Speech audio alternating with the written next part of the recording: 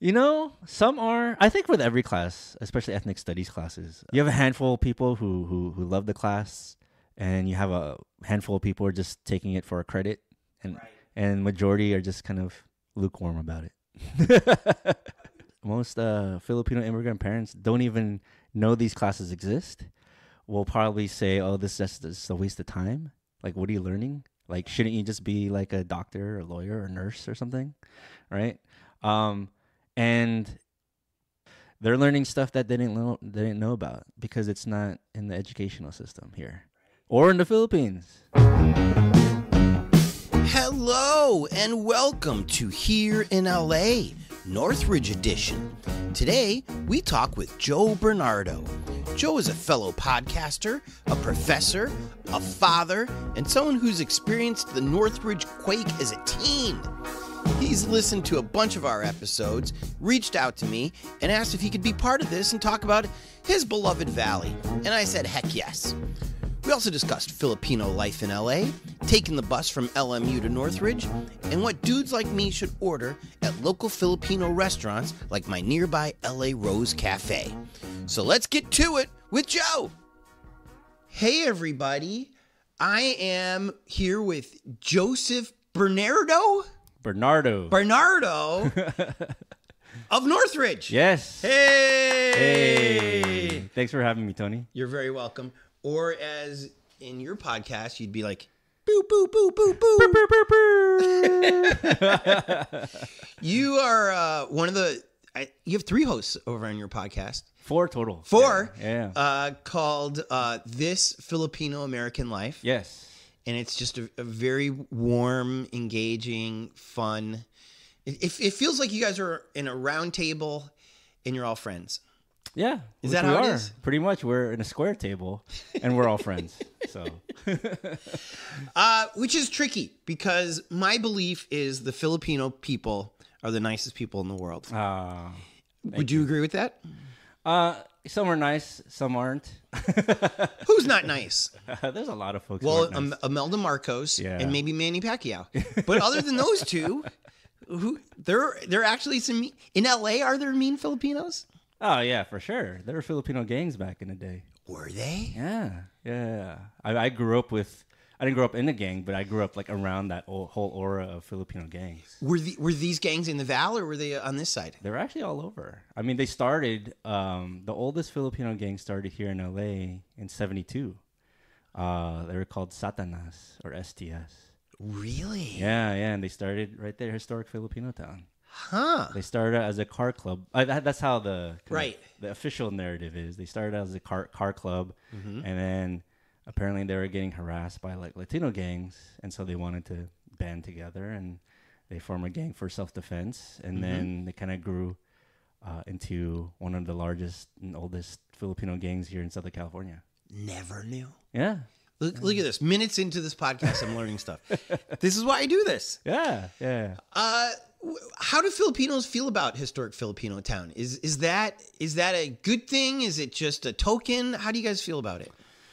There are people who love it and who advocate for it. And then there's a lot of Filipinos are like, why is that Filipino town? Why does that represent the Filipino community? Right? And, people go there and they wonder, why is this historic Filipino town? And why do they question that area? Well, historically, Filipinos first came here in the 1920s, right? And they settled around the Little Tokyo area, right adjacent to it. And then they moved to like the Temple Figueroa area where the DWP headquarters is, right? And then by the 50s, a lot of them started, a lot of Filipinos who were mainly men. After the war, they started buying houses, and they started buying houses in historic Filipino town.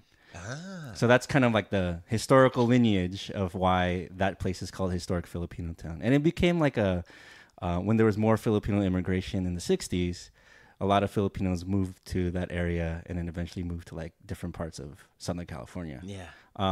If folks don't know that history, folks will go there and they'll be like, why is this historic Filipino town? You go around and not most of the signs, most of the stores aren't Filipino. Yeah. There's a lot of pockets here and there, and there's still a high concentration of Filipinos. But visibly or kind of at first glance, you won't know that this is a Filipino area until you go there.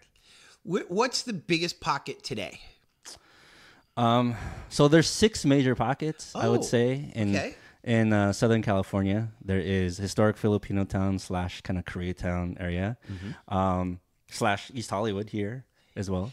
Yeah, we've got the LA Rose Cafe right around the corner. You have Fernando de Manila Tailoring. Fernando has patched many of my jeans. Yeah. You could buy a nice barong there, which is a Filipino traditional wear. I have seen that. Should I be buying one of these? They're kind of expensive. He's got a bunch of them.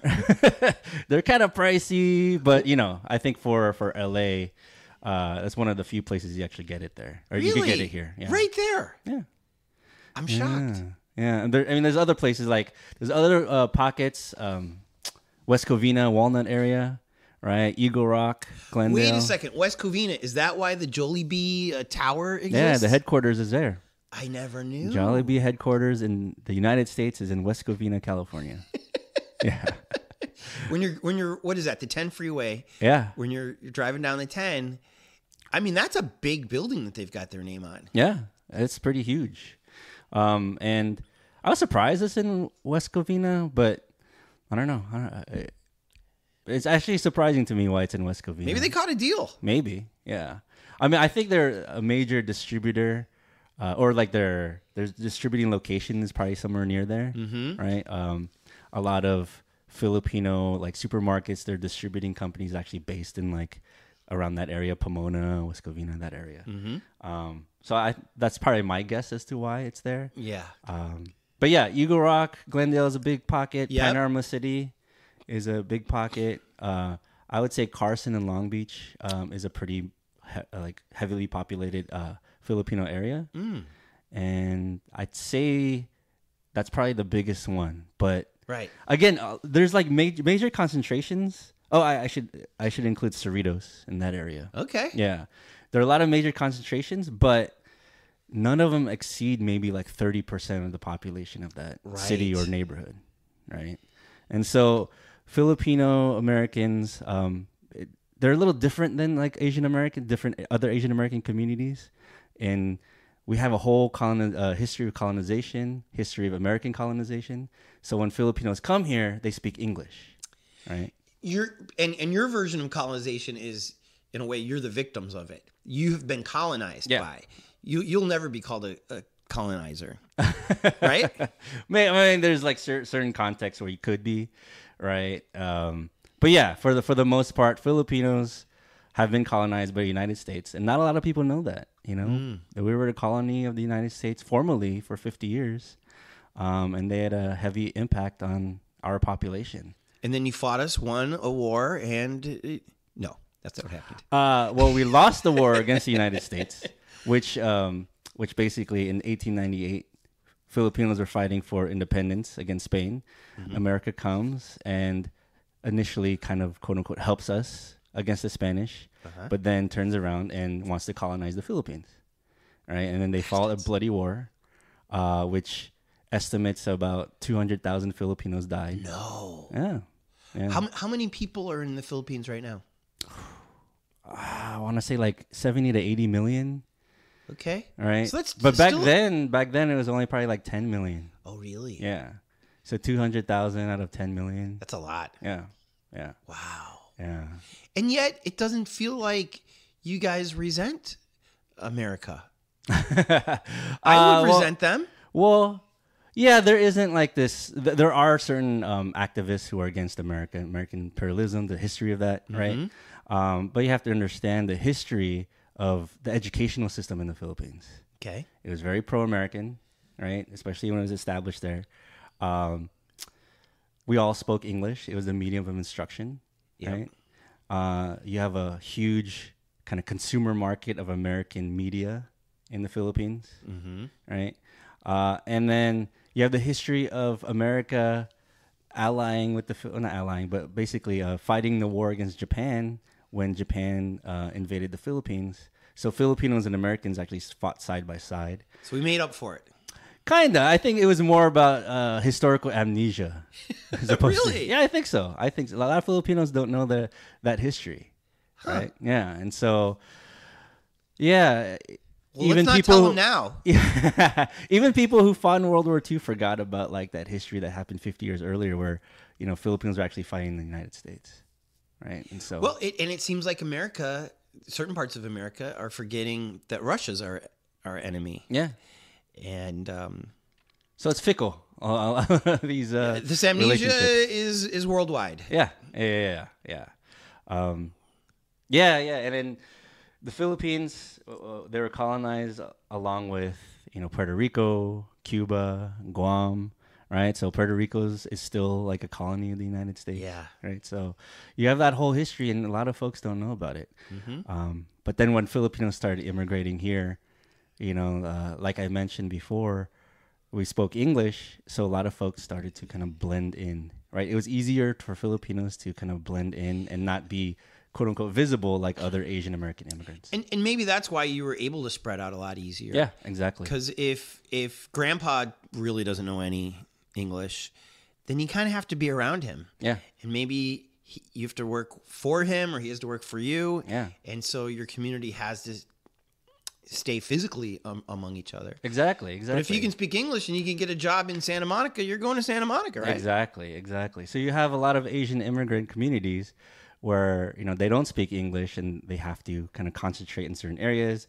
They can only go into small businesses, for example, for themselves, for their own community, right? And that creates these kind of ethnic enclaves, right? I'm actually kind of surprised that Filipinos in the Philippines wanted to speak English, because you have your own language, and it seems like you're very comfortable speaking that language. Yet, unlike Americans, you choose to be bilingual. Right? Yeah, totally. Again, the medium instruction was English, and it was created by the Americans when they came to when they came to the Philippines. Yeah. And it's pretty much still there, right? And you also have many languages in the Philippines, right? You have Tagalog, Ilocano, Visayan. Oh, there's more than just Tagalog. Yeah. There's like close to 200 other languages. Really? Right. And so, for folks who want to speak to each other from different regions, the medium, the kind of lingua franca, the language where people can converse with each other, it's English. So if you go to a Philippine government and you sit in, you watch them legislate, it's all in English. Speaking of, who's the main man of the Philippines right now? Right now, it's Ferdinand Marcos Jr. It was a loaded question. His parents were very bad to the Philippines. Yes. And yet, he wins this election. What was it, last year? Yeah, last May. He won the election. He wins this election.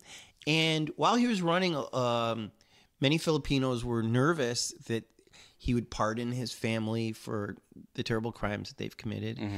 I mean, basically stealing all this money from this lovely place. And yet he still won. Why do you think he won over there? I'm asking you, in part, because you were involved in LA politics for a long time. Yeah. So if anybody could answer about politics, maybe you're not an expert of Philippine politics, so I'm putting you on the spot. But what's your guess? Why would he be given a pass? Speaking with other like Filipino historians, Filipino journalists, and then just following politics, especially during election year, it was pretty much, I say it's twofold. One is there was a long period between 1986 when Marcos was ousted and 2022 when he was elected. They had decades of rewriting the historical narrative, the Marcos family, right? They had decades in forming new alliances, right, with different political families in the Philippines. One being kind of the former president, Duterte, right?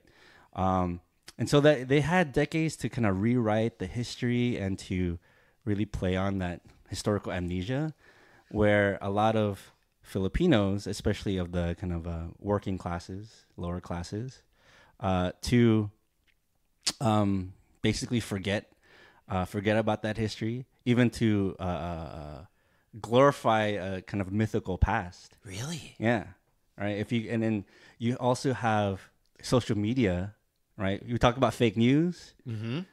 Philippines was the litmus test for fake news, right? So that's one of the reasons why Duterte was elected. That's why Marcos was elected, Marcos Jr. All right, so you have this whole industry of social media which creates these fake news, and you also have decades of the status quo, right? You know, decades of, yes, we ousted Marcos in '86, but what really has changed for the working classes of the Philippines?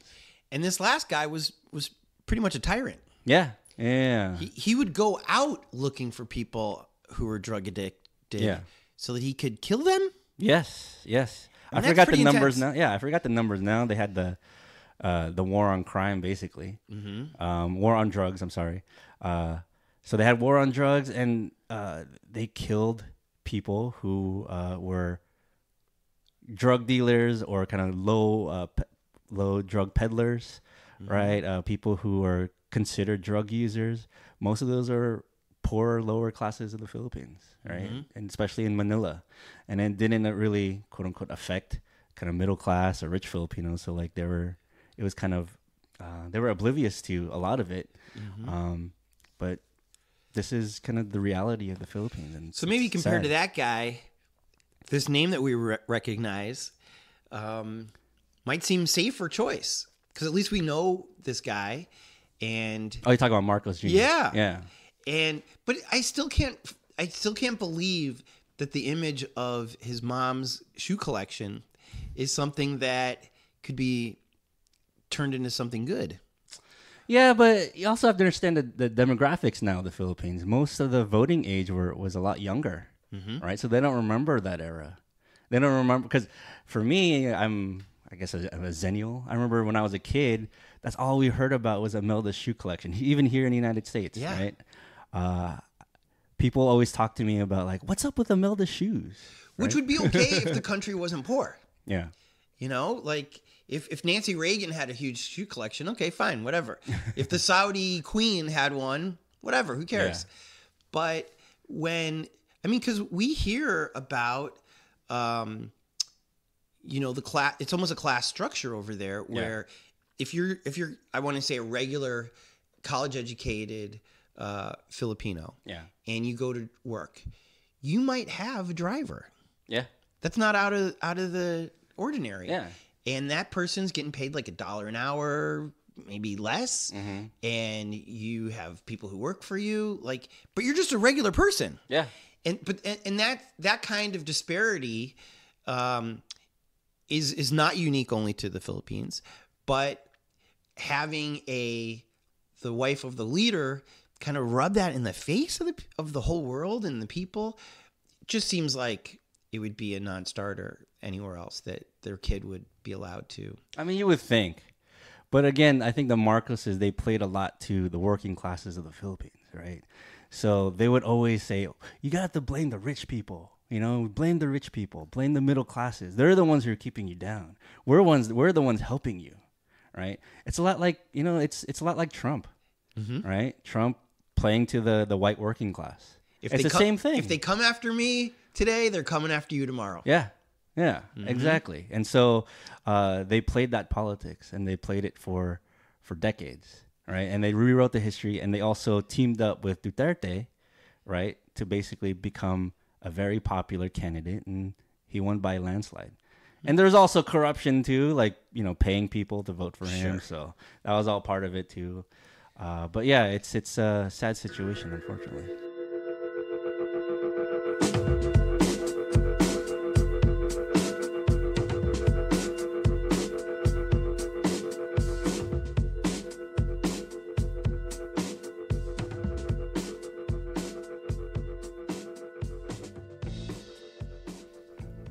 Let's switch over to LA politics. Sure. You worked for our former mayor. Yes. Not only yes. while he was mayor, but even before that, when he was city council president. Yeah, I worked for him when I was when he was council member. Oh, council member of the 13th district, which is here. Yes, 13th district. I worked for him for 4 years. How'd you get the job? I had a friend who worked for him before. He said he was leaving for graduate school, Mm-hmm. and there was an opening, and I applied, and I got it. What was the job? I was a field deputy for historic Filipino town, for Silver Lake, and then for Elysian Valley. So if people had gripes, they'd call the number. It would somehow get routed to you, Yep. and you'd call them back, and you'd fix the problem. Try to fix the problem. Yeah, it was hard sometimes. Some of those problems, like, I couldn't fix. Like Right? what? Like fireworks? Yeah, like fireworks for sure. Mm-hmm. Like repaving a street, because there's only so much money that could go around and so many streets you can repave. Yeah. You couldn't repave every street, and you can't handle every complaint. You can't fix every complaint Yeah. that's out there. So, for example, our new guy is Hugo. Yeah. By the way, we are recording this in the Here in LA headquarters, which is very close to the Kaiser Hospital on Sunset. Where I was born. Were you really? Yeah, I was born up the street. So you've got warm feelings for this neighborhood. Oh, I love it. So, okay, let's say you were being born right now. And your grandparents, let's pretend this wasn't Good Friday. Let's pretend it's a regular work day. And your grandparents parked at the meters Okay. on Sunset. Every day at 4 o'clock, tow trucks come and tow away all these people in front of that hospital. So I've been tweeting at Hugo saying, if you look at Sunset between 4 and 6, there's not a lot of traffic there. Maybe on paper, it makes sense to free up 2 more lanes because rush hour. Yeah. And maybe there was a time when Sunset was busier than it has been over the last 4 or 5 years. But what I've noticed is nobody cares about those lanes. And if you had people parking there, it'd be fine. Also, what is the nature of the people who are parking there? These are people visiting their either sick relatives or mama's having babies or whatever it is. Like these should be the last people who you should be towing right now. Yeah. And I go, Hugo, can you just please look at this and for just 2 blocks, allow people to use the meters all day over there. He won't write me back. And maybe it's because I'm me and I'm critical sometimes, but I also feel like this podcast is hopefully a reflection of the love that I have for LA. And what I'm trying to do is, can you imagine you're going to the hospital for grandma and you come out and your car is gone? Yeah. And there's no traffic on Sunset? It seems to me that politicians have, especially today, have such a hard time becoming loved. It's so easy to hate everybody. I don't think there's a mayor of a major city right now who has an approval rating over 50%. Yeah. This is a way to do it. Figure out ways that the government is screwing over the people unnecessarily and fix it. So if I had called your office back in 13 or back when you did it, if I just called the 13 office then, maybe you would have been the guy that picks up? If it was in my neighborhood, yes. Right. Right. For one thing, I think Garcetti had a policy where if you couldn't solve a problem, you have to give a great explanation as to why. I like that. Right. So that was his policy. You had to return calls. You had to return emails, which kept us very busy. But it's a great policy to have. And maybe that led to him being a beloved city council president. Sure. Yeah. Because he took ownership of stuff. And so the reason I want to bring up Garcetti is I think he's an interesting politician. Because when he was a city council member and then president, he was really liked. And I don't think he had many people who were more popular than him in City Hall. And then he became mayor and it changed. Do you have a theory why his popularity went down? I would say that anybody who becomes the mayor of Los Angeles immediately becomes unpopular, right? If you look at the history of the LA mayor, nobody has gone on to a higher office, right? Not Bradley. He lost the governor race like twice. Yep. Right? Not Reardon, not Villaraigosa, not Han, right? And so there's something about LA City Mayor that once you embody that position, there's a lot of unsolvable problems. So it's a thankless job. It is. It's a thankless job where you're probably not going to win the hearts and souls of people. Yes. But I would also add that I think when Garcetti became mayor, his first term, I think, was popular. Like his second term election, he won by a landslide, right? Mm-hmm. But it was only like 5% of the population that voted, right? But I should also add the second term, there was a lot of tumultuous times, right? Black Lives Matter was huge, right? And that was across the country. Yep. That was a trend across the country. And local mayors were the kind of, a lot of it were the targets because that's where the police department lies. Which, again, if you see the populace is against the cops that much, that there's protests in every state of the union, mm-hmm. and you want to be a politician that's liked, reform the cops, or at least look like you're reforming the cops. Yeah. Now, he did take a little tiny bit of money away from the cops for a short period of time, but he gave it right back fast. Yeah. Right? But I also think, like, throughout his career, he was very much pro-police. Absolutely. Yeah, he was very much pro-police. Which is politically bad when this happened. Yeah. When the city doesn't like the police. Yeah.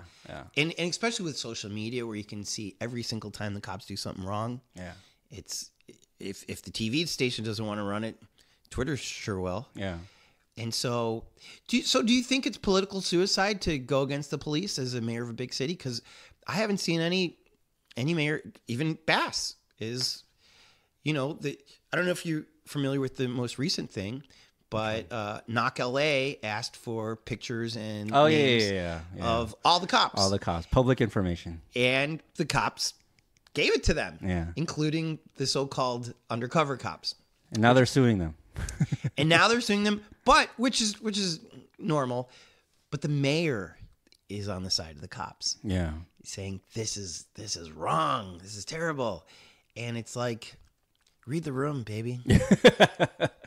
Your own city fucked up by doing that, by handing over public information, if you consider that a fuck up. Yeah. I don't. And so you're blaming people who want the information. Yeah. Also, they're not undercover. They're plainclothes.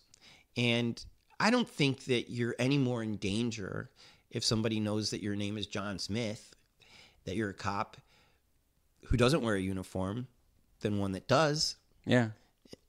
Do you agree with that? No, I agree.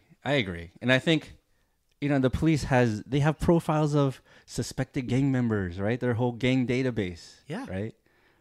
And folks just want, hey, who are the cops? Who are the cops? Who are the cops? Who are the plainclothes cops? That's it. It's especially if you knock on my door, and especially if you're in plain clothes. Yeah. How do I know you're a cop? Yeah. Exactly. These are scary times. It is. And I think going back to your other question about why can't politicians just go against cops? Yeah. Those folks don't win. Some do. But like I think. Well, I'll bring up. Sure. Again, I'm wearing the Cubs hat. So the new mayor of Chicago, is so liberal, according to the police of Chicago. Yeah. That they threatened that 1,000 Chicago cops would quit if this guy won. And it seemed to help his political career. The people of Chicago were like, we would like 1,000 cops to quit. Yeah. And so the guy won. Yeah.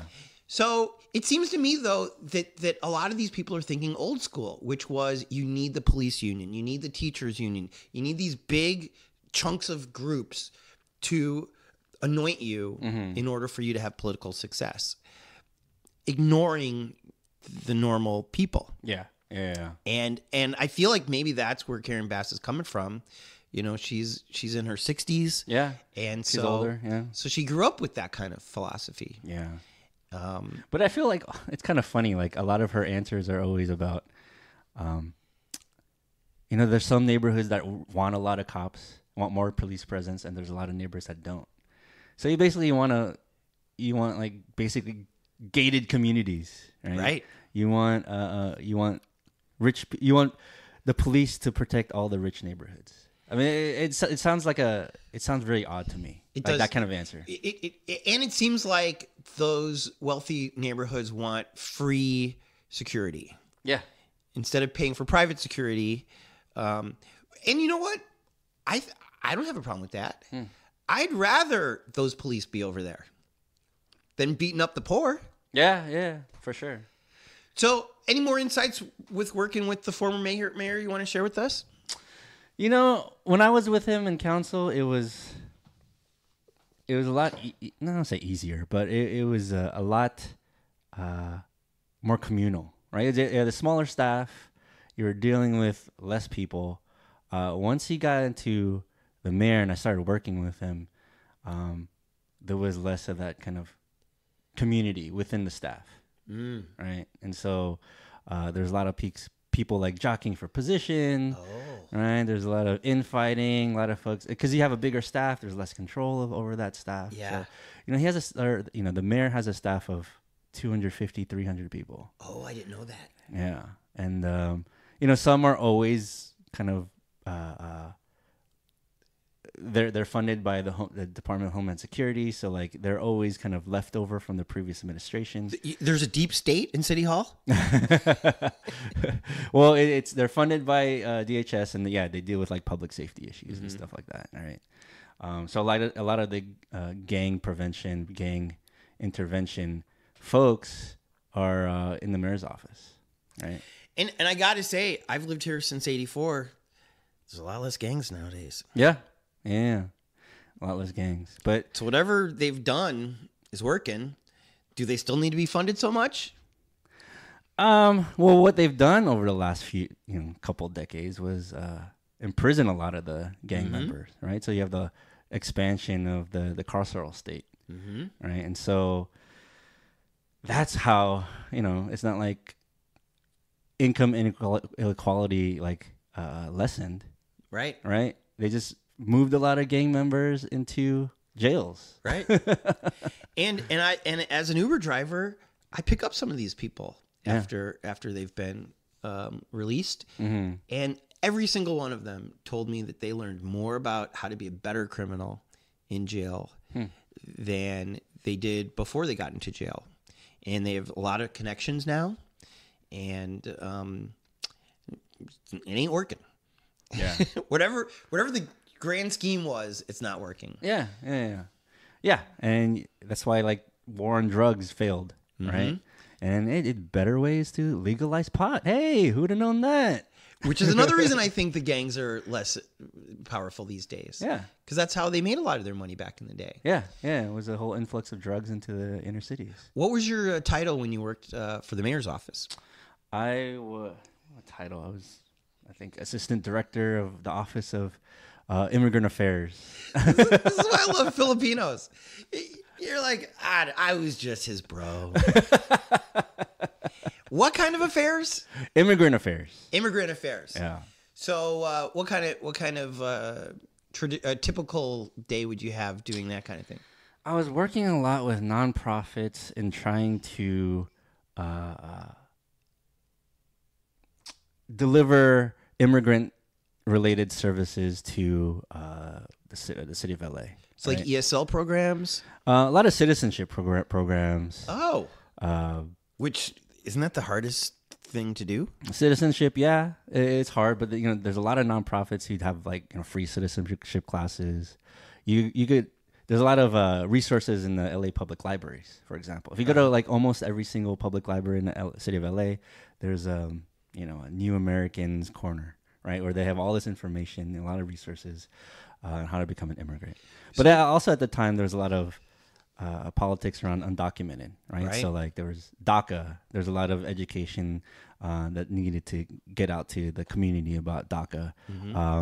At the time, it was undocumented. It was driver's licenses, right? Yes. So that legislation passed in the state, and so one of our jobs was trying to coordinate and host forums about what to do in order to obtain a license if you're undocumented. Which is very controversial, and Republicans around the country pointed at places like LA and what was the term that they would call a sanctuary city? Yeah. Because we were giving driver's license to undocumented people. Mm-hmm. We were documenting them. Were any of these immigrants suspicious about having a driver's license? And, For sure. And afraid that it would hurt them in the long run? And which was part of the education. So every time we did a forum, every time we did some kind of educational discussion, but like any kind of event, we always had to ensure people that, you're not gonna, your legal status won't be unleashed to like the state, right? Mm-hmm. Oh. Even, they had to make sure that any kind of enforcement, like the Department of Homeland Security, wasn't, they couldn't access that information. Right. So we always had to like educate folks about that. That must have been a tough sell. It is. Because it's one arm of the government saying, we're not going to tell the other arm, trust us. And to them, especially if you've immigrated from an even more corrupt country than America, you have trust issues. Yeah. Which is why we worked a lot with, ethnic media, quote unquote trusted voices, to make sure those are trusted. Yeah. And so we had to work with them. But again, I was only there for about a year and a half, and then I had to leave. I got another job. I started to hate politics. And really? Well, once you're in it, yeah, it's got to be a headache. Oh, totally. If you ask anybody who was working for administration, like the moment they leave, there's like a huge sigh of relief. Is it really? I would say so. Yeah. And there's some like political junkies who just love it. Right? Yeah. But Dianne Feinstein had to be pulled out of her seat. She loved it. Yeah. Was she like 85 now? 86? She's rich. She's old. She's done a lot of great things. Yeah. They had to pull her out. Yeah. But those are the politicians. I'm talking about staffers, right? The people who actually do the work. Who are making $1 million. Yeah. And do most of the work. Right. And so there's a lot of stress that's involved. When I was working for Garcetti, I was working like 60 hours a week. Wow. Yeah. And so it's not for the faint of heart.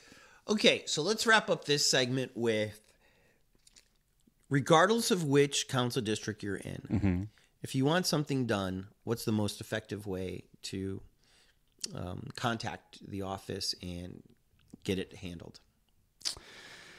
Hound the field deputy that's in charge of your area. So find out who that person is. Yes. Is that clearly noted on the website? It all depends on the council member, right? Some people are like up to date with their website. Some people aren't. In my experience, we were always up to date in Garcetti's office. And, the field deputy handled those jobs, or a caseworker. It depends also how the council office was structured, because everyone structures theirs differently. Yeah. But I would always suggest find out who the staffer is for who's in charge of whatever issue that you need to get done. Okay. Yeah. So call the office, ask for the field deputy. Yeah. Leave them your number. They'll call you back. They should. If they weren't trained well, then they wouldn't. That's not. Do you guys look at your Twitter? Was Twitter a thing when you were working there? Not. I mean, I was there 03 to 07, so Twitter was not that popular. Right. Yeah. So it was mostly emails. Okay. Comments on the website, calls. What do you think about this Kevin DeLeon situation? Oh gosh. I think he needs to resign. Yeah. But I don't think he will. Because he knows the rules are so lax that nobody can force him to leave right now. Well, yeah, no council can, no legislation can force him out. The only way is to recall him. And from what I heard, recall efforts have been kind of disorganized or not very strong. Yeah. And so, he's just kind of waiting to see. I mean, he thinks he won't get ousted. But again, I'm not too familiar with it feels like he won't get ousted. CD14. It feels like he's trying to run out the clock. It's 2 more years on his term. Yeah. So even if there was a recall, it wouldn't be for more than a year. Yeah. It's going to cost a bunch of money. And I think that's another reason why people don't want to do it, is that's something the Republicans do, not Democrats. They don't mind wasting money to get somebody out. Well, Republicans mostly have the money, right, to do that stuff. Well, I'm saying for like Gavin Newsom. Yeah. Like he was going to be up for election anyways. Like who cares about this recall? Yeah. And they didn't even have a candidate. Larry Elder was their candidate. Yeah. So it's like the only reason they're doing this is to own the libs, which I still have yet to see one lib who's been owned by the Republicans. Yeah. And so I feel like maybe there's no energy for a recall for Kevin is because Democrats are more thoughtful about this kind of thing. And they're like, well, screw it. If we just have to deal with him for 2 more years, then fine. I'm more idealistic than that. I don't like the fact that a guy who called a black baby, compared a black baby to a handbag, should be getting any tax money from us. And what, they get like 250 grand a year? Was it? I don't know what it is now. Is it 280? 280 now? 280? I'm not sure. It's too much. So either prove that you truly do feel badly about this, which I still don't think he's done. No. He tried to, right? He went to, what's that radio station by Tavis Smiley? 1580, right? He tried to do like an apology tour, quote unquote. Yeah. Right? But no one's taking it. You know, there were protesters outside. Yep. But I just think a recall effort is hard. Yeah. Right? Especially how it's, I mean, I'm not sure the exact details, but. You need a ton of signatures. Yeah. In that district. Yeah. And his district seems okay about it. Yeah. They're either okay about it or just kind of apathetic about it or. Right. Right. So. I mean, we don't come out to vote anyways. Yeah. So for this. And a lot of people don't know about local politics. Right. Yeah. So, I mean, he's just banking on that. Yeah. And it's all about, I think it's just about ego, right? He doesn't resign. But I don't know. And city council can't do anything either, right? And that's got to change, right? They've got to write some laws, just like they did with the sheriff. The county supervisors rewrote the law that said if I think 80% of us vote the sheriff out, then he's gone. Yeah. Because he did the same thing. He was like, you can't do anything to me. So I'm going to act a fool on my Instagram lives. I'm going to shout you down anytime I can because you can't kick me out. But I think it's a double-edged sword because if, say, the city council has a very progressive candidate that nobody likes, is it fair for the city council to vote that person out? Well, they're also, it's tricky because if you do vote him out, or her. The city or her, or the city, the voters may vote those people out. So like this Nashville thing that's happening right now, where they've expelled 2 black people for protesting. Not only are those guys going to get back their chairs, but all those other Republicans may have issues themselves because it is the public doesn't like to have their vote reversed. Yeah. Right? Yeah. It's a dangerous move. That's probably more dangerous than saying the cops don't need $8 million a day. Yeah. Yeah. I mean, it's tough. It's tough. I could see why it should be why some kind of policy where they can kick out a council member should be in place. But I could also see the kind of the dangerous reasons why that it shouldn't be like that. So how about this then? I'm glad we're brainstorming for our city that we love. By the way, he's wearing a beautiful purple T-shirt, Lakers colors, and in I really like this shirt. Thanks. In like a Gothic Times Gothic, it says "I Sunshine LA." Yeah, it was the Philippine Sun. Oh, is that what that is? Yeah, it's the Philippine Sun and then LA in the Old English. So it's perfect.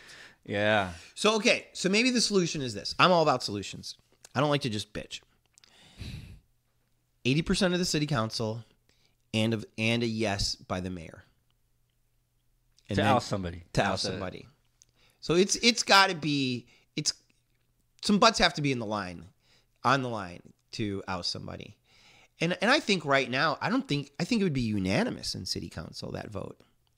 Does he have any allies that you know of right now? Not that I know of. I mean, there's some people who are less vocal about it. And that'd be a tricky vote. Yeah. To vote to keep KDL in there. Yeah. So it'll probably be unanimous. And then the mayor would go right along with it. But what if... So you have a city council full of people who don't live in CD14. Yep. Right? Vote against, quote unquote, the will of the people. Well, but that was the will of the people before the incident. Oh, I'm saying hypothetically, not just like Right. Kevin De Leon. Right. Right? But I mean, we voted for Villagrosa, the sheriff. Villanueva. Villanueva. Yeah. And then he turned into be a terrible person. Yeah. So you vote. Yeah. So you And then you push the lost. emergency button. Yeah. And we don't want to push the emergency button. We want democracy, especially when only 5% are voting. Yeah. Well, see, I mean, I think there should be some kind of policy in place, but again, there's that tricky part where, like, if the tables were reversed, Yeah. right, then you have a very politically progressive person who just conservative city council doesn't like. They can easily oust that person. I mean, that's the tricky part too. See, you're proving my point about Filipinos being nice. Look how nice you're being. You're right. But nothing's stopping him from running again in 2 years. Sure. So let's say he got ousted. Let's say this law yeah, existed. Yeah. He gets to take a little breaky poo, regroup, fundraise. Trump is showing that when you're the villain, sometimes you make money off of that because you pretend that you're the victim. Yeah. And so you fundraise, and then you come out strong. Yeah. If it's truly will of the people, then he'll get that person. Then he'll get back in. Yeah. Yeah, I can see that. I like that then. All right. Yeah.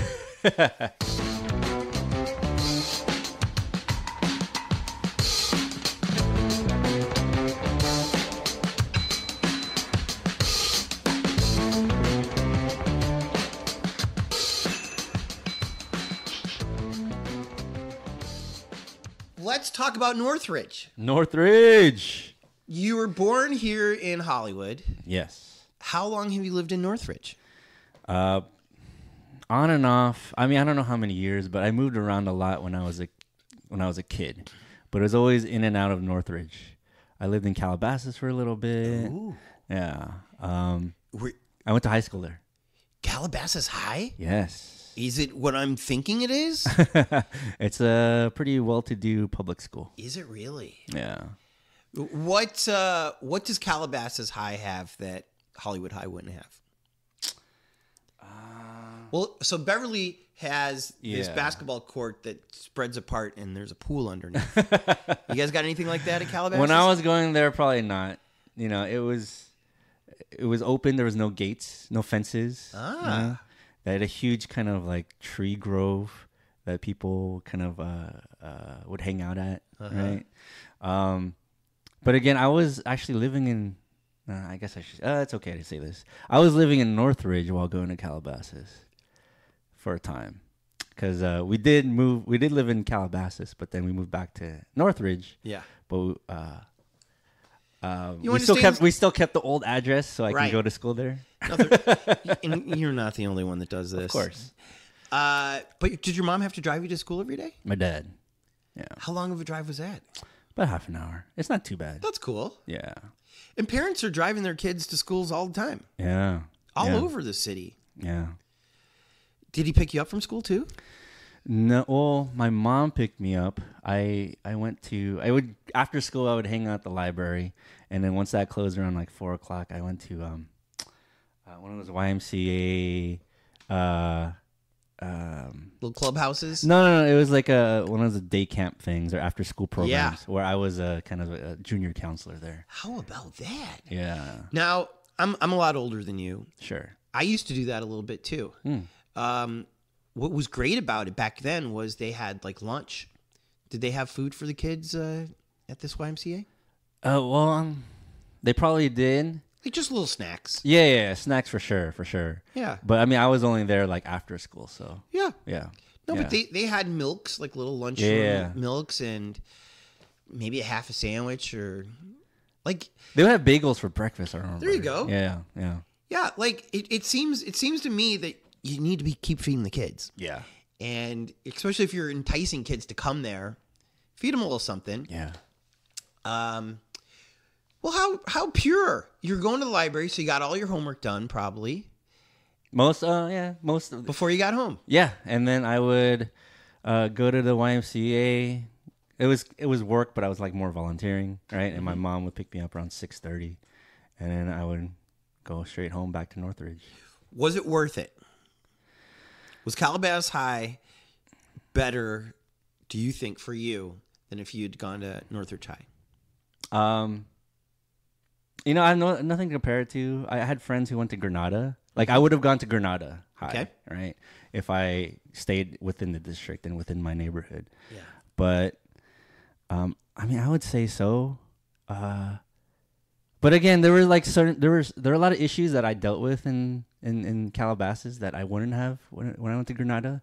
For example, being one of the only Filipino kids. Yeah. In Calabasas, right? Mm-hmm. I was harassed. Yep. Growing up. They called me chink, dog eater, stuff like that. Oh yeah, for sure. And you're like, we eat. We eat everything.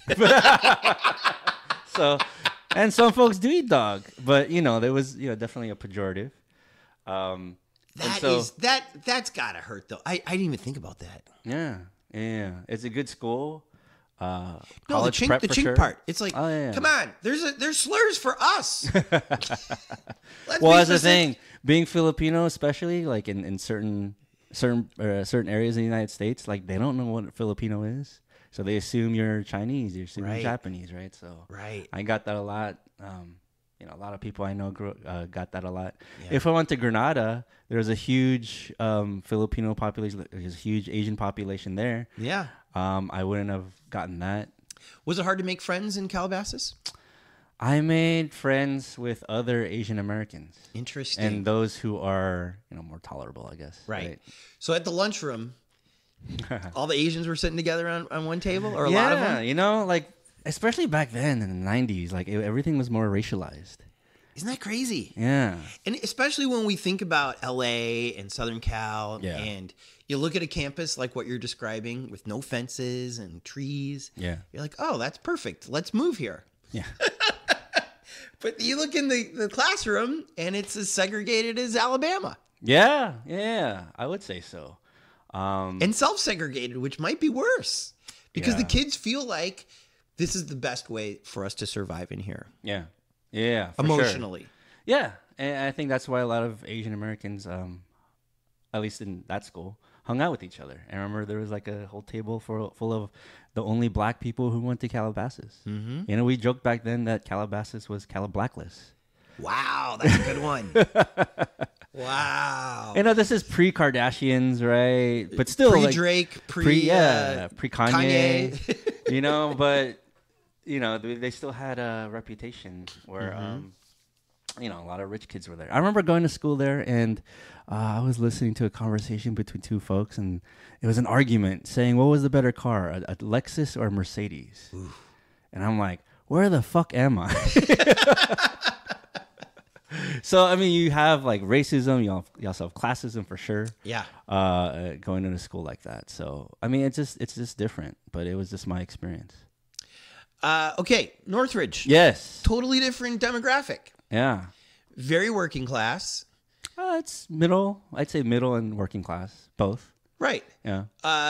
Does Northridge have houses that have horses? Or do I have to go a little bit north for that? It's more like Chatsworth. Okay. Right. You have some trails like up in Porter Ranch, but I don't see any like houses with horses. Right. But I think that's kind of the Chatsworth kind of side of things. Yeah. You have those ranch houses there, yeah. Did people talk about the Northridge earthquake a lot when you were in school there? Yeah, especially back then, 94. It was just, I remember it felt like God like shook my house, like took it up. You were in Northridge during the quake? Yeah. How old were you? 14. Oh my goodness. Yeah, 14. Wow. Yeah, and it was funny because my dad was staying overnight at the hospital. I forgot, he had like a surgery or something or some kind of condition, and it was just me and my mom, and it was like scary, right? And then I had friends who lived down the street, like they ended up camping out the night before in the park. No, in their backyard. right? They were just camping out. Because people didn't trust the structure of their houses and apartments. Yeah. So a lot of people camped out in the parks and in backyards. Backyards. I remember they're going, like, my cousin lived in one of those kind of condo complexes where they had a pool.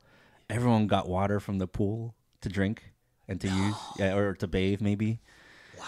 Yeah, and then I remember going to the store, the liquor store, just because we needed water, and they were charging like I think $18 a bottle. Those dicks. Yeah. What dicks? Yeah. I mean, granted, they had a lot of damage, a lot of broken. Yeah, but come on. Yeah. They should be part of the community. Yeah. Well. Yeah, that was kind of surprising at 14. Yeah. I remember I was supposed to go to a Laker game. And then they had to cancel it. Yeah. Yeah. And that was one of the weird experiences. My man's wearing a Laker cap, so he has not used. You're not holding that against them. You've forgiven them. Yeah. Did anybody get seriously injured? No. Good. No. Because there was a lot of injuries and deaths. There were some deaths. Yeah. Down the street was that kind of famous apartment complex. Really? Which was 3 stories, and after the earthquake, it was 2 stories. That's right. Where they had carports on the first story. Yeah. And they weren't strong enough. Yeah, the dingbat apartments, I guess, right? You have plenty here in Hollywood. So yeah. So at 14, you were probably going to that Northridge Mall a lot. Oh, yeah. And that got was my mall. heavy damage. Yeah, it was closed for a while, I remember. And then it was closed for a long time for renovation, and everybody went to other malls. Because back then, they had no phone, right? Right. We hung out at malls. We were mall rats. That was the spot. Yeah, Northridge was a spot right there, Space Station, where the arcade was. Look at you. What arcades would you play? Or what arcade games would you play? Oh, back then, Street Fighter 2. Nice. Yeah, Street Fighter 2. That was the thing where you put the quarters in. You would put the quarters in line to make sure to claim that you're next. Yeah. That was my era right there. I was always Chun-Li. So, where was the post Northridge arcade over there? I mean, I think Space Station. I can't remember now, but I think Space Station reopened. Right, but then where would you go? Would you go to like Canoga Park, Woodland Hills? During the renovation. Yeah, we would go to Topanga Mall. Okay. Yeah, we hang out there. Sometimes Panorama City Mall. We would go to Glendale Galleria. That was actually a hot spot for a lot of Filipino Americans back in the day. Really? Yeah. How would you get there? That seems like a trek to me. Oh, we always had friends who drove. That's cool. Yeah, older friends or something. Older cousins or something. Do you still go over there? Glendale? I mean, I'm an old suburban dad now. I don't go out much anymore. Right. How many kids you got? I got one. 2.5 years old. 2.5 years old. Congratulations. Yeah, thanks. She runs my life. I bet. Yeah. I bet.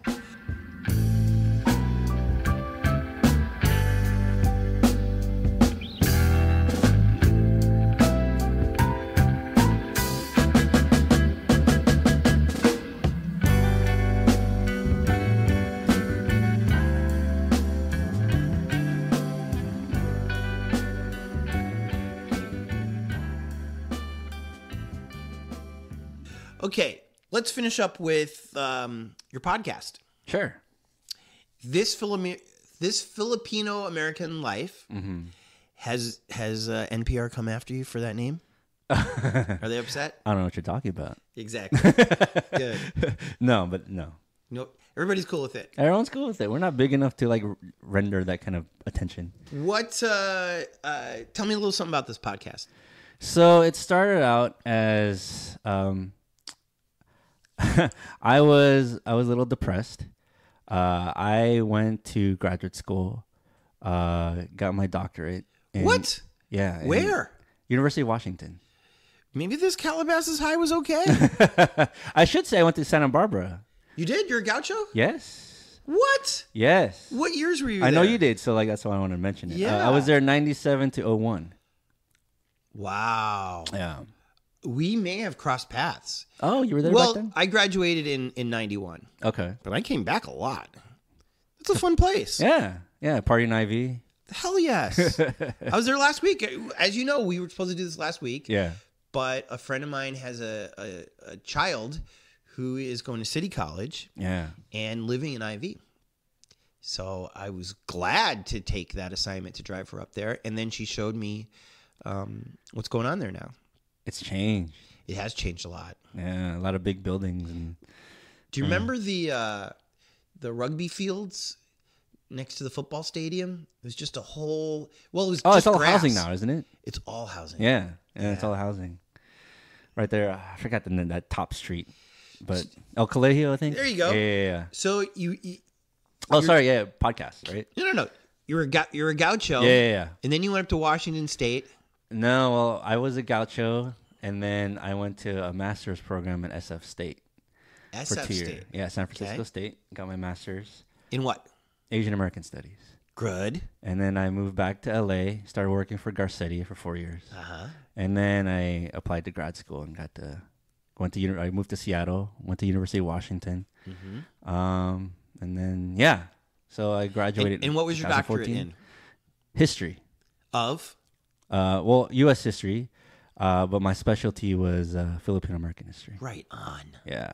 Right on. And so I did my dissertation on historic Filipino town. You did? Yes. That's awesome. Yeah. So, going back to the podcast. So, I was... So you're the perfect person for this podcast. Yeah. So basically, I was depressed because I had a PhD, but I wasn't doing anything. I wasn't a professor or anything. I kind of swore off academia. What? Your mother and I spent so much on your education. Oh, yeah. But once you get to grad school, it's not like your parents pay for that. Who pays for it? I got scholarships and fellowships and stuff like that. Awesome. When you go to Santa Barbara, for example, you have a TA. Yeah. Right? The TA is a grad student. Okay. And that's how they pay for their graduate education is to TA. Which seems like an easy gig. I don't know about that. I mean, it's easy. Well, you got to grade all the papers. Yeah. You have to read all the papers. You do all the grunt work that the professors don't want to do. Right. But then the pretty girls, they come in your office hours and sit on your lap and I can't do whisper that. in your ear. That's dangerous, man. That's dangerous. You get fired. Will you? Especially now. Come on. Crap, you're right. All right, I guess I won't be a TA then. You don't want to be a professor? Now you've learned all this. You're a very nice person. You're educated. You speak well. You'd be a great professor. Well, I do teach.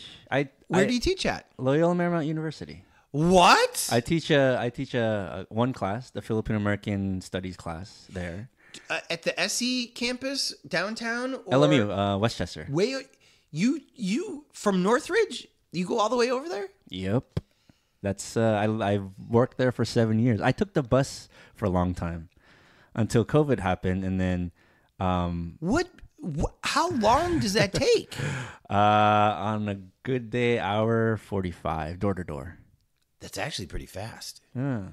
Is there an express bus somewhere? There's a commuter express bus that takes me from Granada Hills. Yep. All the way to Sepulveda and Manchester, and then that last mile or so.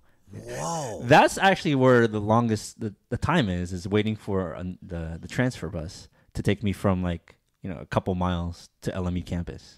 And nowadays, you just take an Uber if you wanted to? I did take an Uber once in a while, but it got more expensive. I started taking those bird scooters. Yeah. So it was a little dangerous because I never wore a helmet. Okay, because I'm an Uber driver, I know where that Sepulveda in Manchester is. Yeah. It's there's a Coles over there. Yeah. My favorite sushi place is over there. It's called Campai. It's right next to the MedMen. Oh. You're not a pot smoker. It's on Lincoln. The original is on Lincoln. Oh. But number 2 is on Sepulveda. Oh, I didn't know that. Yeah. Oh. So the commuter bus takes that long to get from that corner. And that's a busy corner. Yeah. Yeah, but then the COVID happened. So the bird scooter makes sense because that stretch of Manchester, there's traffic, but it seems like it's safe. It's residential. It's residential. It's safe. Yeah. Sometimes I'll cut through the neighborhoods because it's safer. Right. But there might even be a bike lane over there. They added a bike lane. Yeah. So I would take that. and then drop it off right in the gate of LMU, and then walk to my building. The bird scooter. That's actually okay. Alyssa Walker, who lives in historic Filipino town, shout out. I hope she's listening to this. Yeah, hi Alyssa. She's going to be so happy to hear that for years you took this commuter from Granada Hills to Westchester. Yeah, it was great because those commuter express buses, they're comfy. Yeah, they're comfy. They're like nice coach buses. Mm-hmm. A lot of people who commute from the valley down to it's like El Segundo, like some parts of Playa Vista, right? Do they charge you what a regular bus would charge? They charge you a little more, like $3 or something each way. No, $4.75, I think. Okay, still that's way cheaper than an Uber. Yeah, $4.75 to take me that long. $4.75 each way. Yeah. The only problem I would say is the latest bus leaves Granada Hills like at 7:30 a.m. Yes. So I'm my commute usually started I would take like the 6:45 bus. Yeah. Right. But if I'm late, it's like the 7:30 bus, and I'm like, that's still kind of like that's still early. Like, can't you add more buses? A couple more buses. Yeah. And the latest bus that takes you back home, I think the last bus is at 6:30. The last bus that you would take, what was the capacity? 50%? Before COVID, no, it was before COVID, maybe 75%. So there is a demand. Yeah, but I've taken the bus post COVID. It's pretty empty. Yeah. Yeah. People are working from home now and stuff. Exactly. That's why I don't really take it anymore, because I have a hybrid schedule, right? Oh. Right. So I have a way more flexible schedule. I only have to go on campus maybe 2-3 times a week. And I could kind of come in after traffic, so I'll just drive. So I'm definitely like a public transit advocate, but it's harder now, right? Mm-hmm. Post COVID, and I have a kid now, so I have to take her to daycare, and which there's no buses that run after that, so I have to drive. Unfortunately. What do you teach at LMU? So my day job is I work at the Office of Diversity, Equity, and Inclusion. Great. Yeah, so I basically work on like DEI policies for the university. Awesome. Yeah. But as a side gig, and what really fulfills my passions is I teach the Filipino American Studies class there. Hell yeah. Yeah. And are the kids into it? Some are. I think with every class, especially ethnic studies classes, you have a handful of people who love the class, and you have a handful of people who are just taking it for a credit. Right. And majority are just kind of lukewarm about it. Yeah. But I would imagine a lot of your kids are Filipinos, right? Yeah. And so they're taking it because first their parents probably want them to, or their grandparents probably want to. No. They want for themselves. They want to learn about their history? Yes, because most Filipino immigrant parents don't even know these classes exist. Will probably say, oh, this is just a waste of time. Like, what are you learning? Like, shouldn't you just be like a doctor or a lawyer or a nurse or something? Yeah. Right? And they're surprised that LMU even offers it, right? So, like, it's really the students taking initiative and wanting to learn about their history and culture or whatever, like, whatever their kind of reasons are. They're the ones who really want to take the class. And they're learning stuff that they didn't know about because it's not in the educational system here. Right. Or in the Philippines. So... Well, that's beautiful that you're doing that. Thank you. What's your favorite place to eat in Northridge? It depends on the food, on the cuisine. I have a lot of like local spots I love, but I would say Brent's Deli. Brent's Deli. You've been there, right? I have not. Oh my god! I would say it's the best Jewish deli in. Should I say LA? Say it. It's okay. It's one of the best Jewish delis in LA. Filipinos, nicest people in the world. I like it better than Langer's. Right. I like it better than Cantor's. Well, first of all, is it open longer than Langer's? Because Langer's closes at like 3:00. Oh yeah. Right. Yeah. Cantor's 24 hours. No, it doesn't beat. That's not 24 hours. Right. Nothing in Northridge is 24 hours except like a Denny's or something. But Cantor's, I like it, but I'm not blown away by the food. I like the atmosphere there. Yeah. It's a great late night spot. Yeah. Brent's, the food is amazing. Okay. It's Where's it at?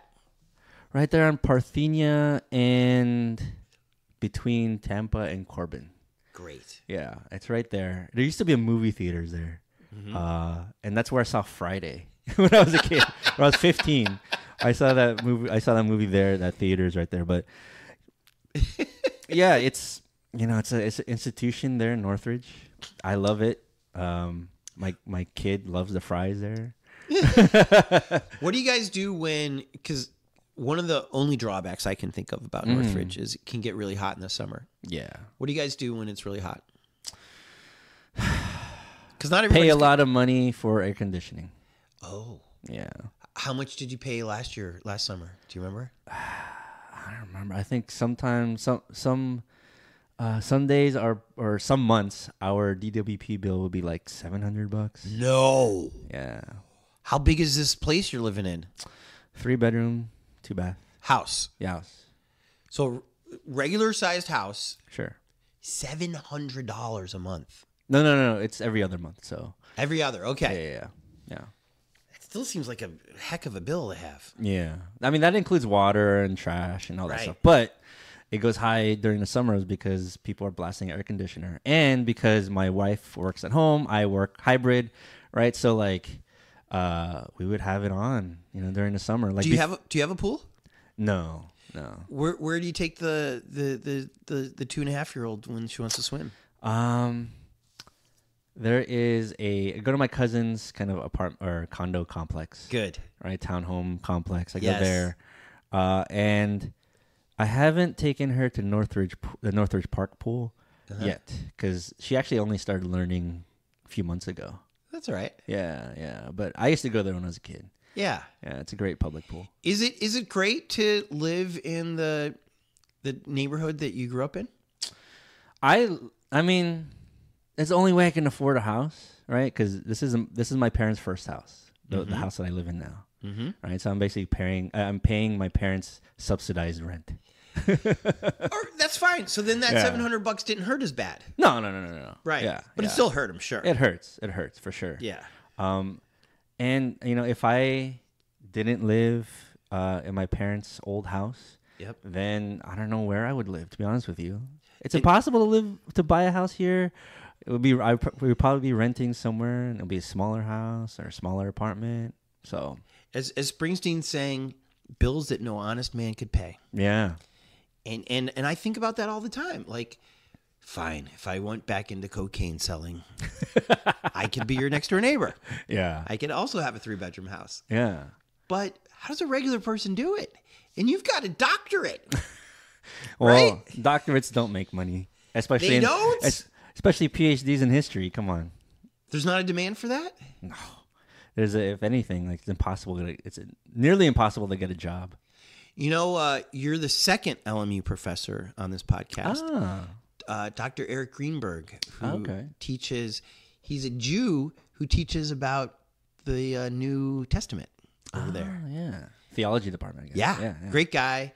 He's about to publish a book about his mom. But he said the same thing. It was a struggle even to get that job. He had to do a bunch of part-time teaching jobs to even get there. Yeah. And once he's there, it's not like there's buckets of money. Yeah. That's why I swore off academia. And that's part of the reason, right? Because for me, I only wanted to live in LA. Yeah. Right? Because I know people who have PhDs, they have to like go anywhere that there's a job opening. I only wanted to teach in LA. I only wanted to teach in the ethnic studies kind of department. And so and I had experience like outside of academia. So I'm like, I could get a job, like a regular job. And I wasn't dependent on an academic job to survive. But I'd imagine you would love to teach at Cal State Northridge. No? No. I mean, I like the career I have now, to be honest with you. Like, I'm not... You could ride a bird scooter to Northridge, probably. Yeah. Obviously, the commute would be awesome. Yeah. Yeah. But there's something about being at a smaller school, like LMU. There's a nice community. There is. Yeah, there's a nice community. It's more mission centered than CSUN. CSUN is just like CSUN. I think has the highest number of students, right? Yeah. Anywhere in Southern California, right? Yeah.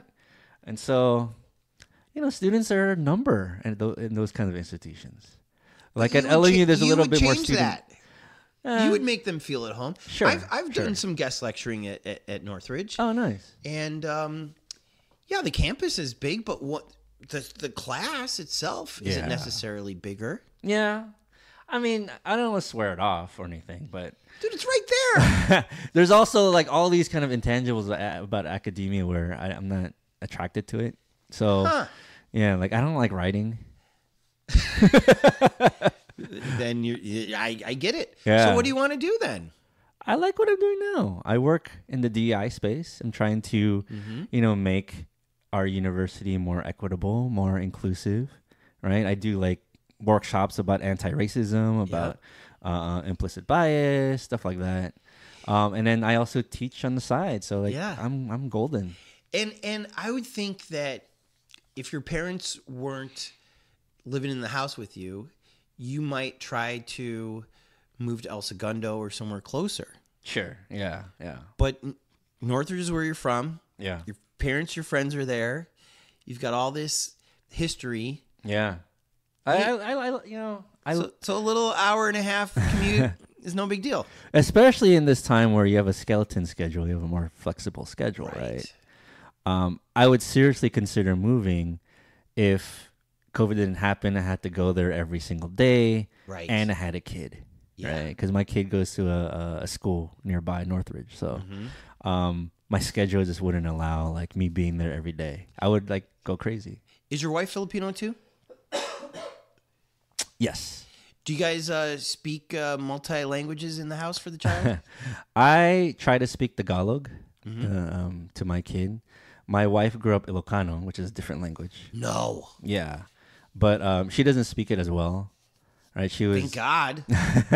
So it's mostly Tagalog, which I'm trying to teach my daughter. She understands things here and there. Yeah. Doesn't respond back in Tagalog, mostly English. Because I'm the only one really speaking to her, right? Your parents aren't speaking that?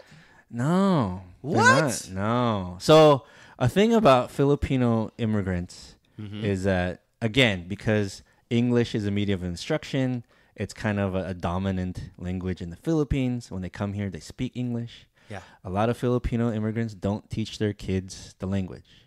Weird. Yes. Is it a prestige thing too? That if you speak English, then the appearances you're smart? Yeah, it's a class thing for sure. Yeah. And then and even like quote unquote Filipino language schools, they don't really exist here in the United States. Oh. There's some here and there, but they're not big like Chinese language schools or Japanese language schools, Korean, etc. And so a lot of second generation Filipino kids like me who grow up here, like most of us don't speak Tagalog or any kind of Philippine language. Wow. But I'm an exception because when I was born, my grandmother was the one who came and took care of me, and she didn't speak any English. Yeah. And so I happened to learn it, even though my siblings don't know it, and they're older. Yeah. Right. So I was a little lucky in that sense. On your podcast, you guys do bust with the Tagalog. How do you say that? Tagalog. Tagalog. Yeah. You guys mentioned that a bunch in there. It's sprinkled. Yeah. It's nice. Yeah. It's the same as when I hear dominant Latino podcasts. There's a Spanglish going on there. Nice. And it seems like there's a little something that going on in your podcast too. It's only the two of us who really speak Tagalog, right? Maybe one understands and one doesn't. So, I mean, it's very minimal, to be honest with you. Yeah. Yeah. How long has the podcast been going on for? Oh, so 2016 we started. And then, we've been going strong ever since. Well, I know now why you were depressed. What is that? Well, the Cubs beat the Dodgers. And then we got Trump in office. Everybody should have been depressed. Yeah. Well, actually, we started before Trump was elected. Yeah, good for you. But and before the Dodgers lost against the Cubs. But we started back then, and we've been going strong ever since. So 7 years. Yeah. That's amazing. It is. It's I mean, we don't, to be honest with you, we don't put as much investment in it like we did prior, just because life happens. Yeah. Right. I have kids. My another colleague married into a family with kids. Mm-hmm. Right. Another folk had to kind of take care of their parents. So like life happens. So we're not as kind of devoted to the podcast, but we try to be. And you know this, right? I think the success of a podcast is consistency. Yeah. Right. So we're lucky enough to be consistent, and I think that's why we survive so long. Well, for this one, the success is the guest. Thank you. Everything's on the guest. And you have great guests. You've had great guests. I still have, and they're only getting better and better and better. Yeah. They're all great, but I don't think people are tuning in for me. And a lot of times they're not even really tuning in for the neighborhood. They will fall in love with the guest and learn about the neighborhood through that. Yeah. You know? And so... Am I your first Northridge person? You are. Ah. Yeah. Nice. Which is shocking to me because it's such a big place. Yeah. Yeah. And it's definitely changed. You know, think about the Valley. It's, I remember there were some articles here and there saying how... it was a Paul Thomas Anderson, right? He did an article about when he was doing like publicity for Licorice Pizza. Yeah. You know, it's all about the Valley and whatnot. And in his article, he was saying, yeah, the Valley hasn't changed very much. What? Yeah. And I'm like, PT. What part of the Valley are you fucking talking about, right. man? The Valley's changed so much, right? And constantly. And I think maybe the south of Ventura hasn't changed all that much. Right. But definitely the places above Victory Boulevard has changed tremendously, right? What are some of the biggest changes you've noticed in Northridge? Demographics. There you go. Right, that's huge. How so? When my family moved there, it was the late 70s. I remember my grandmother telling me they were the only non-white household, right? And then gradually there would be more and more. And now there's probably only like one or two households that are white. Really? Yeah, in my specific neighborhood. So mostly Latino though, right? No, it's mostly there's a lot of Asian Americans and folks from like Armenia, Iran. Yeah. There's like a bunch of people in from the Philippines, from Korea, right? You have those demographics. India, right? You have like Indians in Which kind is of the Northridge. This is so okay. So when I go to the In-N-Out in Glendale, across from your mall, okay, it is like being in the United Nations. There are very few white faces. Weirdly, the white people are running the cashier. It's like a white teenage boy. But everybody else is all different ethnicities. You'll hear all these languages. Yeah. Everybody's getting along. Yeah. It's no big deal. It's Glendale. We're having fun. And it's just a beautiful slice of America. Yeah. And you're saying that that's what Northridge is. That's what it was growing up, to be honest with you. I remember my experience was hanging out with a bunch of other neighborhood kids, and we were all from different places. Yep. A couple Filipino guys. My neighbor was Pakistani. One was Jewish, right? And then the Italian family, and a kid from he's from Sacramento. He was black, right? And that was just how we rolled, And that's the Valley I grew up in, right? But then I would go to those Facebook groups like Northridge of the Past or something, or I think growing up in San Fernando Valley, right? And you have a lot of baby boomers who are very nostalgic about the Valley's kind of past from the 50s and 60s, and that was kind of quote unquote the heyday, right? And they all say it's the heyday. And they've since moved on to like, I live in Idaho now, and the Valley's changed, and like, it's such a dump now. I'm like, yeah, it was the past because it was very homogeneous, right? I see people posting pictures of this is my little league team, all white faces, right? And I think that's one of the stereotypes about the Valley. It's a very kind of white spot. Right. And it was back in the day, but, over the last, 40, 50 years, it's changed tremendously. Right. And you have, and places like, to be honest with you, places like Echo Park and Silver Lake, those are where a lot of white people are moving to. Right. Yeah. Yeah. Right. And, and a lot of folks are moving out of state. For sure. Yeah, yeah. But you're staying. I'm staying. And we're glad you're staying. Thank you. And we're glad you're here. Thank you. So people can find your podcast wherever podcasts are sold. Yes. This Filipino American Life. Yes. This Filipino American Life. You can check us out any places, any kind of medium where podcasts are. We have a website, thisfilipinoamericanlife.com. And so you can check us out if you're interested in us kind of being stupid and talking about stupid things like Filipino food. Like our last episode, we had a tournament about which is the best Filipino food. Like a whole bracket, right? But then we also talk about serious issues. Like, who won the bracket? Adobo. Adobo. Yeah. What's that? Adobo is a vinegar marinated meat dish. Right, it's traditionally it's kind of vinegar and soy sauce, and then you kind of marinate and you broil, braise like either chicken or pork or something, sometimes beef. But it's kind of quote unquote the national dish of the Philippines. Not officially, but it's a very popular dish. How do you spell it? Adobo, adobo. So adobo. Okay. So it's actually a Spanish term. Mm-hmm. But it's actually indigenous to the Philippines. So when Spanish came, they called it adobo because adobar means to marinate. Oh, right. And so where's some good places in LA to get it? Around the corner. No, LA Rose Cafe is probably one of the best Filipino restaurants here in LA. Is it really? Yes. I've never been. You haven't been? I've lived here 22 years.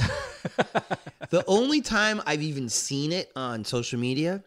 Porn star Brie Olson used to go there all the time. I don't know how I was following her, but I was, and she was there, and she adores it. Yeah, the guy Lem, he's operated since the beginning, since the early 80s. So I should go over there and I say, I want some adobo.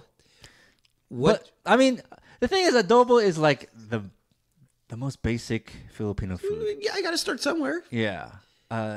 There's a lot of good stuff too. Okay, but good stuff. So then what do I order for my sides?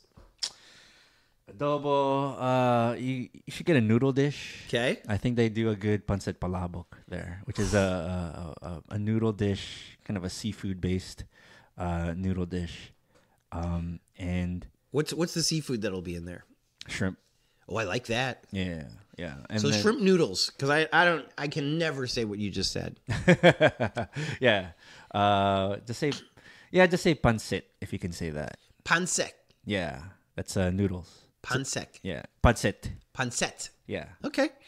And they got a good what's it called? I think lechon belly roll, which is basically rolled up pork belly. Okay. Right? It's phenomenal.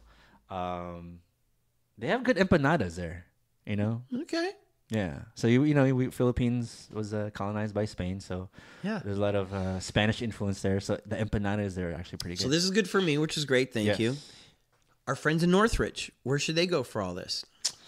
I don't know. There's not good. It's not that good in Northridge. I would say there's only. To me, there's really one good Filipino restaurant in the valley. In the whole valley? The whole valley. Okay, what is it? 1.8 million people, only one good Filipino restaurant, unfortunately. It's called Goto at Silog. Okay. It's in Panorama City. I love Panorama. I was there yesterday. Across from the Panorama City Mall. I was there yesterday. Actually, I'm sorry. I was at that Walmart. There's two good Filipino restaurants. Okay. There's one there called Goto at Silog, which is kind of the south side of Roscoe. Uh-huh. And then Bamboo Bistro, which is in the Plaza del Valle, right? That kind of outdoor plaza. They have a all-you-can-eat Filipino buffet. Phenomenal. You are phenomenal. Thank you. Thank you so much for coming over here. Oh, he's pointing at the gift that he gave me. Yes. I want you to try this. So, Cafe 86 is a Filipino bakery / coffee shop, and it's in Northridge. Uh-huh. It started out in Chino Hills, but the only kind of location in the city of Los Angeles is in Northridge. Okay. So I wanted to give a little bit of Northridge, a little bit of Filipino love to you. We're going to keep the tape rolling. I'm going to take a bite. Thank you. So those are ube Oreo truffles. So ube is a purple yam, which is kind of indigenous to the Philippines, endemic there. And it's actually gained popularity here in the States. And First they mix... of all, the smell is great.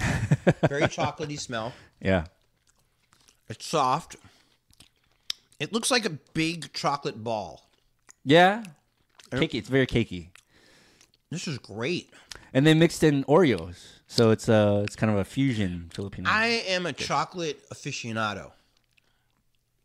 This is one of the best things I've ever eaten. Nice. This is so good. What do you call this again? Those are just called ube truffles. Ube truffles. Yeah. And there's sugar sprinkled. Like there's not enough sugar. So they sprinkle it with extra sugar at the top. It's fantastic. Yes. Well, God bless you. Thank you so much for coming. Thank you for having me. Everybody tune in to this... Filipino American Life. My mouth is so full. Thank you. And we'll see you in Northridge, the mall. Yes. Thank you. Okay. How great was Joe? You know who we'd ride the bus with from the 323 to the 818? Our Patreons. When you stoke us, you're saying, Tony, Jordan, it's getting near summer. Here's some cash for some new Speedos. So shout out to our Patreons, Nancy Rolliman, Sean Atlow, Matt Mills, Sean Wallace, Greg and Molly, Jamie Taylor, Mark Johnson, Kira Ann, Barney Grinke, Ben Welsh, Jen Adams, Trevor Wilson, Bree Wild, Dougie Gyro, Christina Up North, Robin Carey, Adam Shorn, Ben from Down Under, Chris from the ATX, and Gregor. To be a Patreon, go to patreon.com/hereinla and give it all up.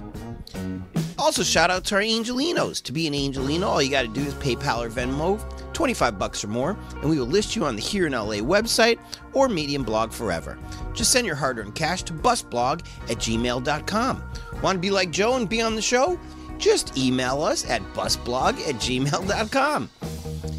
Would you like to support us, but the full-time gig you've had your eyes on just hasn't come true yet? You can still help. Post your favorite episode on your Facebook. Oh my God, post two. Tweet something nice about us. And in fact, anytime you see me tweet about an episode, retweet it. And for God's sake, tell your friends. Tell them how Here in LA is spelled, and it's on Apple Podcasts and Google and even Spotify. Here in LA is produced by myself, Tony Pierce, and the man who's produced 93 of these bad boys, Jordan Katz. Editing, mixing, and music supervision by Jordan Katz. Songs by Orgone and Jordan Katz. Special thanks to Cindy for creating the logo, Jen for inspiring this, and teachers and professors everywhere who drop the science like Newton dropped that apple. Merci beaucoup, mi amigos.